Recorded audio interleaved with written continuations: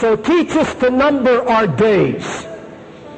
Teach us to number our days, that we may apply our hearts unto wisdom. This is Moses, the prayer of Moses.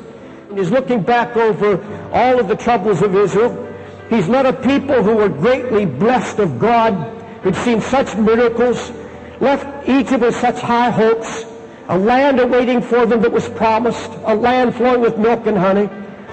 And he's thinking now of all the wrath of God that had fallen upon those people. He's thinking of the people that are being turned away because of their rebellion and stubbornness. For all our days are passed away in thy wrath. We spend our years as a tale that is told. Thou carriest them away as with a flood. They're all like sheep. In the morning they're like grass, which grows up, and in the morning it flourishes, and it groweth up, but in the evening it's cut down, and it withers. What's the purpose of their living? What were they here for? What kind of waste is this? And that's when he says, oh Lord, teach us to number our days. For all flesh is as grass, and the glory of man is as the flower of grass. The grass withers, and the flower thereof falleth away. The Bible says our life is like a vapor that appears and suddenly gone. Are you ready to meet God? Do you know Jesus? The majority of them say, well, I don't want to talk about it. I'm all right in my own way. I've got my own religion. They don't even want to hear. They don't want to talk about it. And there's no eternal value. There's no eternal hope. They're living for this day. They have wasted, many of them absolutely wasted their time, wasted their days. You know what the Lord is saying to his bride? Get ready, because I'm tearing down all the walls. It's high time to awake. Trim your lamps, get a good supply of oil, and make every day count now. Make every day count, because time is short. I don't want to waste any time. And how can I do that? We've been commanded to go into all the world and preach the gospel to every creature. Our purpose is not to hold people. Our purpose is to conform you to the image of Jesus and ask you to go into all the world and preach the gospel. But just going to some exotic country or some troubled spot will not give you quality of time in itself. The Bible says many, many will come in the last days saying, Lord, we've done mighty works, cast out devils, healed the sick. But the Lord said, you wasted your life. You wasted your time. I didn't even know you. They were so busy working for Jesus, they didn't take the time to know him. It's not in going someplace or doing something great or special that gives the meaning to your time. Brother, sister, you could read this Bible all day long. If your heart wasn't in it, you're not making your days count. You could pray until you have no more strength left. You could pray for hours and hours and hours and have no meaning to it whatsoever. In fact, it could be an abomination to the Lord because your heart is not in it. The secret of making every day count is to develop a yearning heart for Jesus. A heart that pants after the Lord. David said, as the hart or the deer panteth after the water brooks, so panteth my soul after thee, O God.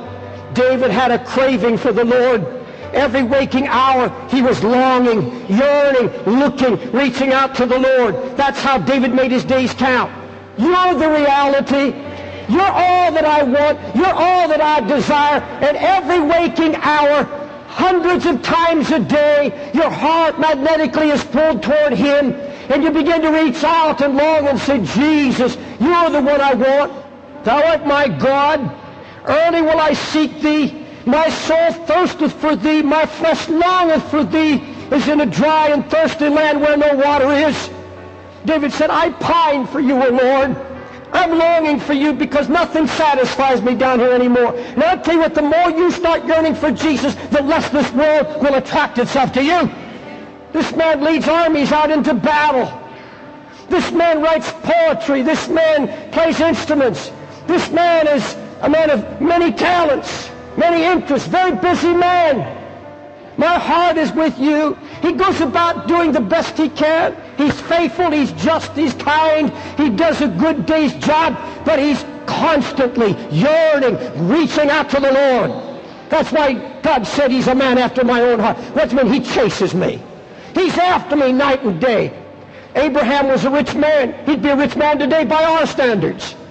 Abraham confessed he was a stranger and a pilgrim on earth, looking for a city whose builder and maker is God. And I'm afraid a lot of us are going to miss out because we're not strangers. We are not pilgrims. We have dug down our roots. We're down here now thinking about how we're going to make it better. Folks, why are you digging down when it's all going to burn? Why are we digging? Why are we taking roots? Why can't we live as Abraham with our bags packed? He said, I'm passing through. I'm a stranger down here. I'm an alien. I thank God that my citizenship is in holy Zion. That's going to be my eternal home. That's the city whose builder and maker is God.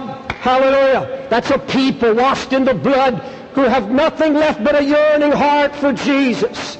Paul said he had a desire to depart and be with Christ. He said, for I'm now ready to be offered, and the time of my departure is at hand. And he's trying to say, come back to the yearning heart. Come back to the longing. And then you hear this. Teach us to number our days, that we may delight ourselves in the Lord. And there's a warning I want to give before I close. When this disquietness comes upon us, and it is God trying to bring us back, I tell you, God will do everything within His power to bring you back to that searching, seeking, hungry, thirsty heart.